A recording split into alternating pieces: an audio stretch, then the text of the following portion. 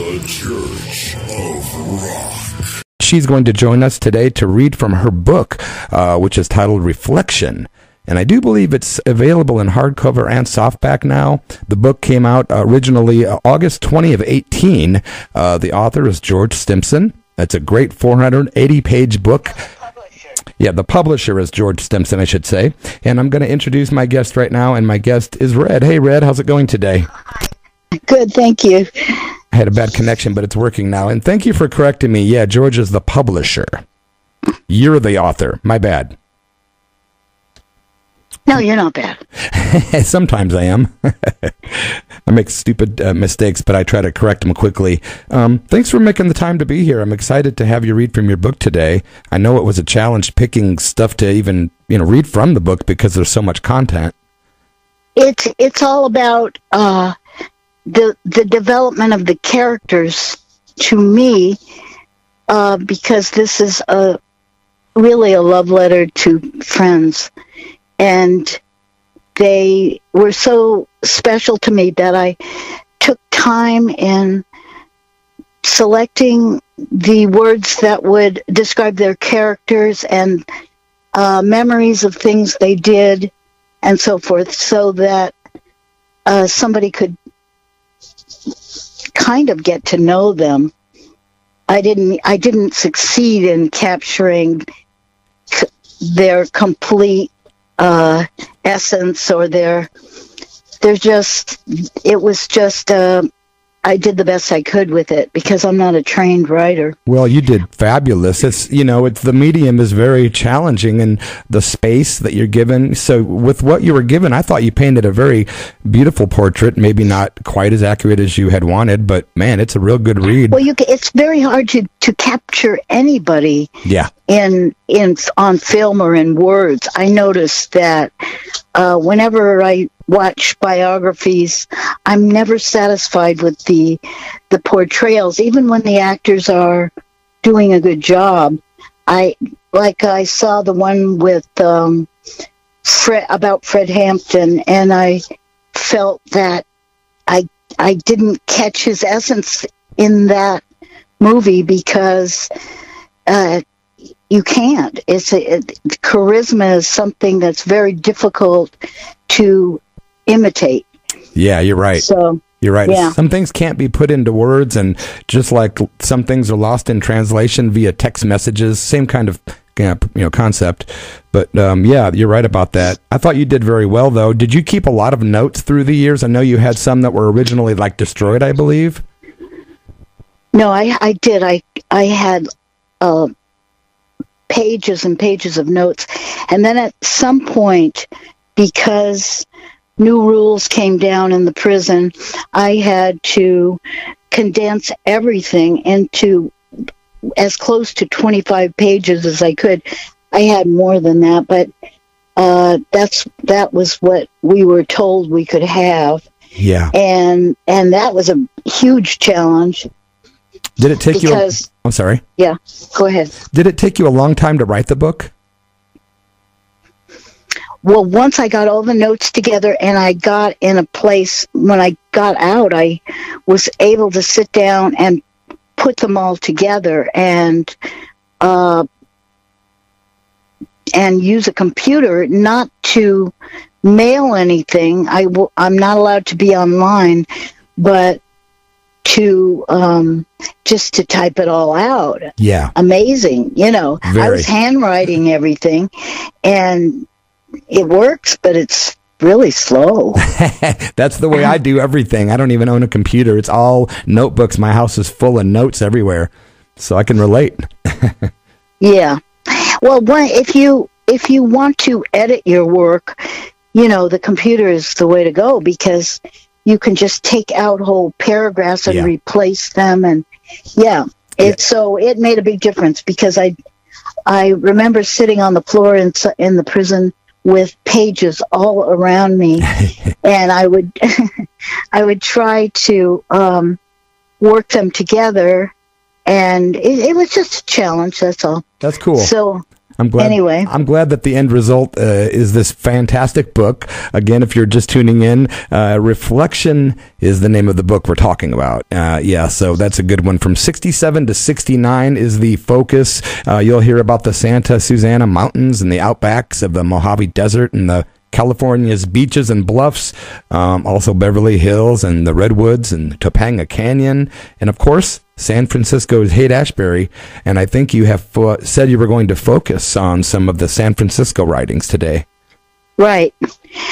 This is when I was 18 or maybe even younger, and I first was coming into San Francisco. I first saw San Francisco from above. Not a skyscraper city, nor a web of threaded freeways, but an open-faced picnic city spread on stuffed green hills. Thick picnic sandwich houses and frosted gingerbread houses neatly stacked on the heaping hills.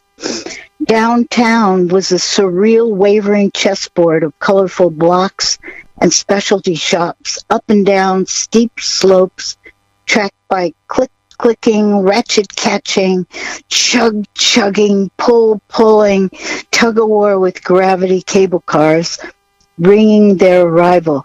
And in the day distance, from the hills, you could see the chocolate factory on the wharf, the Salt Bay gleaming blue, the specks of colorful boats, and the deep orange, larger than I thought, Golden Gate Bridge. On foggy mornings, it was a sedate city of Victorian houses that had not yet opened their eyes, long drift nets of mist still floating at their windows. But on clear mornings, crisp winds gusted scents to thrill your senses. I bet there wasn't a city in the world like it. Besides the open cable cars and the panoramic views from humongous hills, besides at least 7 ethnically distinct neighborhoods natural to the city since the rest of the world came to Port, Mission, and Fort, with their garlic, fresh mint, olive oils, cayenne, curries, and soy sauces, besides the migratory flocks of long-necked tourists in ice cream parlors and Red Dragon restaurants, and the remnants of non-conforming North Beach beatniks, followers of the finicky, shifting centers of art and fashion, in their musty bookstores and galleries smelling of leather, linseed oil, paint, and clay. Besides all of that was the Haight-Ashbury district, a crossroad around which were gathered the new beat, new hip, less proud, less isolated young hipsters, the hippies, a whole new culture. This was the excitement I had when we first came upon the city with this new culture, and it was so exciting. It just seeing what people were wearing signified to me a whole new world. Everything in the world was changing then. And maybe it's always that way. Especially to young people. Beautiful. Wow, that was great. I had my eyes closed and it was really lovely. Thank you. Oh, you're welcome. Yeah. So I wrote the book as much as I could from the mind of that time. And at times I became enthusiastic in a way that I rarely am now.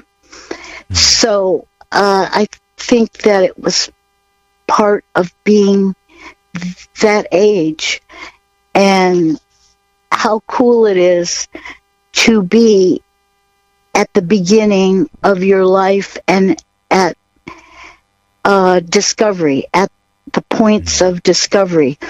And I think that I would like to have that mindset again. And every once in a while, It happens. But I've tend to become a little more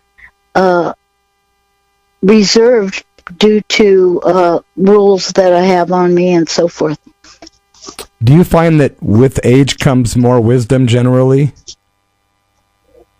Oh, I don't know. I mean, there are points of wisdom that come at all ages, I think. Yeah. In fact, I think that babies, have no buffers. They have no preconceptions, no buffers. I have memories, actually, of being really young and recognizing the mood my father was in when he came home from work. Yeah. I could tell by the sound of the doorknob. I could tell by certain signals, just the way that he was walking. You get vibrations, and vibrations are a huge part of awareness. And whether awareness is what you call wisdom, I guess, is debatable, but I just know that we do have that perception when we're babies, and then as we grow up, we learn to take on different personalities. And yeah. Seems like babies haven't had that psychic cord yet cut, and they're still connected to whatever the other side might be, and haven't yet been brainwashed or tricked or deceived into these belief systems and all these things. So I believe the same about children, babies, maybe up till about age 3, 4, 2, 3. Mm-hmm. Yeah. There's a big psychic awareness with children like that, and it's really amazing because they'll be talking to other entities that we can't see, and then we find out that they're still kind of connected there, But do you have any other parts of your book you could read today? Well, let's see. I was reading Siddhartha back then. Nice. And I would recommend that book. I don't have it at the moment because it's a great book to quote. But I was raised Roman Catholic, but the Buddhist practices of meditation and spiritual union with nature seemed more Christ-like to me than the rush of material production consumption that Western life had become. Eastern belief, and then I describe in the book, how many people in Haight-Ashbury and in communities or of everywhere, I guess, of younger people were starting to have a better sense of spirituality, and about how we were rejecting anything that was called establishment, and that we felt we were becoming part of the new Renaissance. And then your neighborhood knows all about that, so I don't have to read anything about that.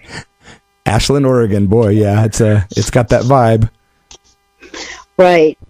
But then I took out 2 books that I really would recommend. We were reading The Prophet by Khalil Gibran, and I don't know if you all have read that. I have not read that. I have not read that, to be honest, but I'm writing it down right now because I'm going to look for it. So I thought I would read something from that. Lynn, what is the last name of the author?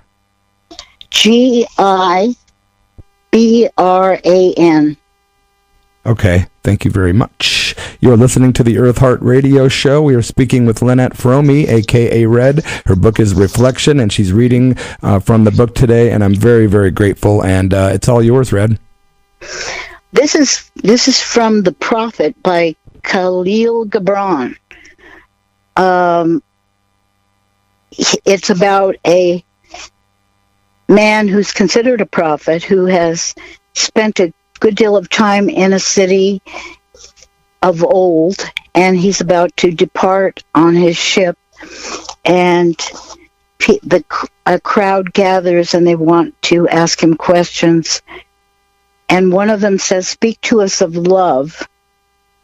And he raised his head and looked upon the people, and there fell a stillness upon them. And with a great voice he said, "When love beckons to you, follow him, though his ways are hard and steep. And when his wings enfold you, yield to him, though the sword hidden among his pinions may wound you. And when he speaks to you, believe in him, though his voice may shatter your dreams as the north wind lays waste the garden. For even as love crowns you, so shall he crucify you. Even as he is for your growth, so he is for your pruning. Even as he ascends to your height and caresses your tenderest branches that quiver in the sun, so shall he descend to your roots and shake them in their clinging to the earth. Wow. Like sheaves of corn, he gathers you unto himself. He threshes you to make you naked. He sifts you to free you from your husks. He grinds you to whiteness. He kneads you until you are pliant. And then he assigns you to his sacred fire, that you may become sacred bread for God's sacred feast. All these things shall love do unto you, that you may know the secrets of your heart, and in that knowledge become a fragment of life's heart. But if in your fear you would seek only love's peace and love's pleasure, then it is better for you that you cover your nakedness and pass out of love's threshing floor into the seasonless world, where you shall laugh, but not all of your laughter, and weep, but not all of your tears. Love gives not but itself, and takes not from itself. Love possesses not, nor would it be possessed, for love is sufficient unto love. And when you love, you should not say, God is in my heart, but rather, I am in the heart of God. And think not you that you can direct the course of love, for love, if it finds you worthy, directs your course. Love has no other desire but to fulfill itself. But if you love and must needs have desires, let these be your desires, to melt and be like a running brook that sings its melody to the night, to know the pain of too much tenderness, to be wounded by your own understanding of love, and to bleed willingly and joyfully, to wake at dawn with a winged heart and give thanks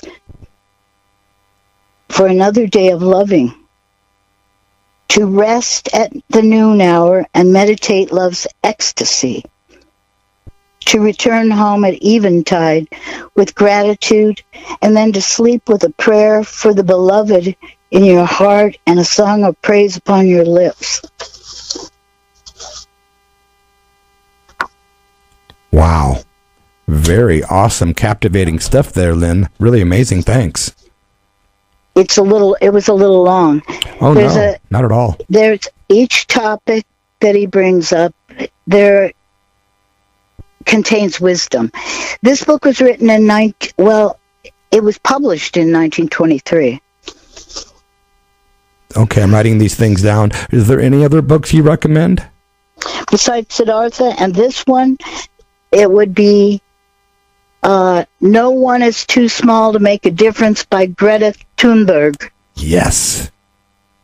Yes, thank you to yourself and Blue, for getting me a copy of that book. Actually, Blue and George, I think, sent that my way.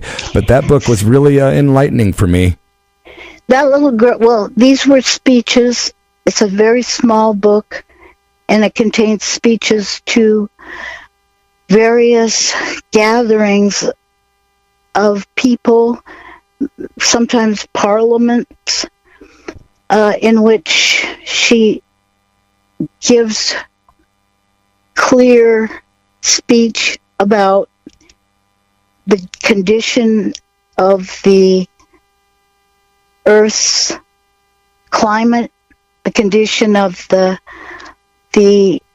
species, how she explains how we're losing many hundreds, in some cases, species per day due to so many different bad practices. And because she says she's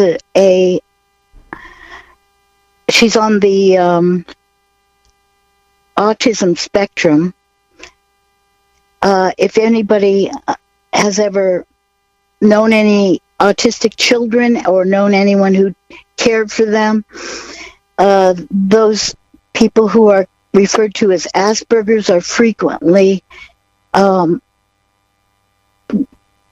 tremendously intelligent. Yes, they are. And yet Greta explains that she tends to see things in black and white. So when she was a little girl and learned about climate change and global warming and how it was affecting all the different species, she wondered how come nobody was talking about it, how come it wasn't on the news, because what she learned, and she's very smart and learned when it comes to the details. I think the details go over the heads of many of us. Yes, she's definitely a little angel, and I hope she continues to do what she does. I know many people on like you were talking about autism. I've worked with several musicians that have autism, and they're extremely talented folks, and they do have drawbacks and their own personal demons. But for the most part, they live life very healthily, and they're extremely creative people a lot of the time. And Greta is just a very intelligent young woman, and I really hope she continues, because she's just an excellent leader. She represents the next generations. Yes. and to me, she represents what we were back in the day. And she just my ears perked up, my eyes lit up. I felt that life is still here on Earth. I felt like not all of us had fallen asleep, that we know that we have to make changes. She is actually excited about making changes. She sees a positive way to do it, ways to do it. It represents creativity, and she's not negative about it. I think a lot of people have turned it off because they don't know what to do, and they feel... But see, she says she has no choice. This is her future. She's going to be around for a very long time. She's still in her teens. So I hope all young people and who want to live, perk up. Let us see you. The older people have to be bumped out of the way if they won't change. And I don't mean that in any kind of a negative way. I just mean, I think some of our leaders were affected by Greta, and I think that we will see some changes. There's going to be a struggle, though. There's so many people struggling, so many people arguing, fighting, and it's, I guess that's the way they want to live, but it doesn't do anything for me. I would like to see the kind of changes that, even if we have to work a little harder or make some changes in our lives or give up things, how exciting is that if we get in exchange a world? That's what Greta represents, the earth heart to me. Ah, that's beautiful. That's great. So that's why I wanted to mention her. Yeah, that's really wonderful. And, Sister Tracy shares the same view that you do, and often says something like, until the old regime and the old, ways and the old folks that have been in the system for so long controlling it are just out of the picture, there won't be real change. But it's starting to happen finally with, people like Greta and other people that are looking out for the climate and the environment. She really deeply affected a lot of people. She told them she didn't want their hope. She didn't want them to give excuses. She wanted them to promise. She wanted them to do, to do something. Yeah. So I was happy to see her, and I would like to serve the coming generations. That's great. I would like to be in service to our world, because, you know, Earth first, nothing else deserves it more. It gives us life. So anyway, I'm sorry to take up all your time. No, it's been wonderful listening to your words of wisdom. And I was going to ask, I know that you, from what I hear, you've been kind of disciplined with your health, especially within these pandemic days of being inside a lot. Do you have any words of wisdom or any words at all, however you want to word it, on physical fitness or activities in nature or around the home that people can do that are maybe healthy? Well, if you live in a climate where you can garden, that's one thing. And any kind of walking, being inside, you learn how to use small spaces. One time I tried walking in every different way I could walk, with my feet splayed out, with my feet, backwards. I learned to walk backwards, which is fun because your trust, there's a tremendous amount of trust. Yes. So I've been doing push-ups with Robert. That's what I hear, yeah. Yeah. So what is your push-ups regime? Do you do like 3 sets of 10, or how do you do, what do you do? No, we do 10 sets of 10. So we do 100 every other day. Wow. 10 sets of 10. Okay. I'm feeling like a big wimp right now, but I think I could try it. Well, you build it, and that's kind of what's fun about it. I always start out with a little, and then I increase daily, or at least in ways that are beneficial and they don't turn me off to it. So I'll start with 5 a day, 10 a day, and then pretty soon I'm strong enough to do more. And like I'm doing straight push-ups now. I started out doing push-ups from my knees, so now I can do regular ones. That's awesome. Yeah, you're inspiring me. Whenever I do talk to Robert, he's always giving me little bits of advice that are very helpful, and I need to increase my own discipline. I will admit that on the radio. But yeah, the discipline is the hard part. We're lazy. We're used to having everything. We can't. It's hard to imagine. But if you imagine being a pioneer and not having any of the amenities that we have, we've had so much, and it's had that double edge. It's been both good and bad, because it's made us a little fat and a little lazy. Well, the pioneers had yoga mats, right?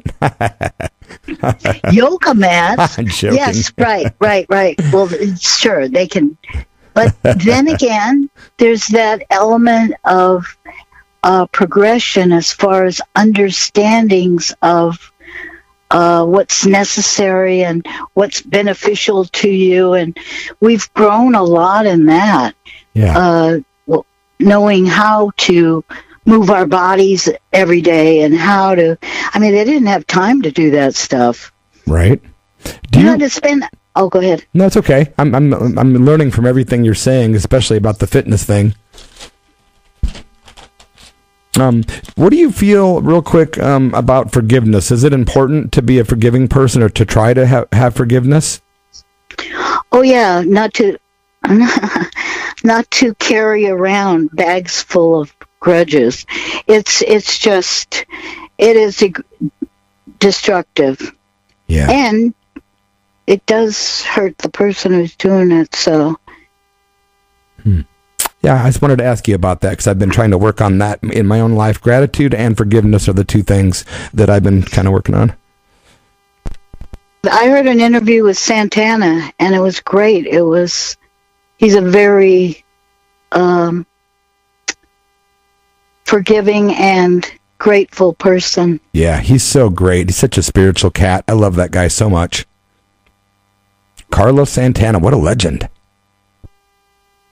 Well, I tell you, unless you have more you'd like to read out of your book, I won't keep you today anymore then, Red. I appreciate having you on the phone today. I did want to read more, but I found it hard to select and pull it out of the context of the entire book. Right. Well, the San Francisco treat was really awesome, and, you know, the color red is associated with Valentine's Day, so I thought it was a perfect day to ask you to be a guest, and by the way, happy Valentine's Day. Thank you, and same to you. Yeah, thank you. I appreciate it. We're going to play a couple of songs that you have requested, and I do have them lined up. The first one is going to be Art Garfunkel, who I am a fan of, and it's a tune I have not heard. The song is called All I Know. Is there anything you'd like to say about it? No, but it reminds me of Pat, a good friend of mine. Oh, awesome. Well, after that, we're going to do Aaron Neville and Linda Ronstadt per your request as well. And I appreciate you reading from your book. If you're tuned in, you're listening to a chat and a book reading, which was really fun, from Lynette FROMME, a.k.a. Red. The book is Reflection. You can get the book by going to goodbyehelterskelter.com. It's also available at Amazon, Barnes & Noble, and other book merchants. Again, the publisher is George Stimson, published in 2018. The book is Reflection. And Red, thanks a million for coming on today. Thank you. Yep, we'll be in touch.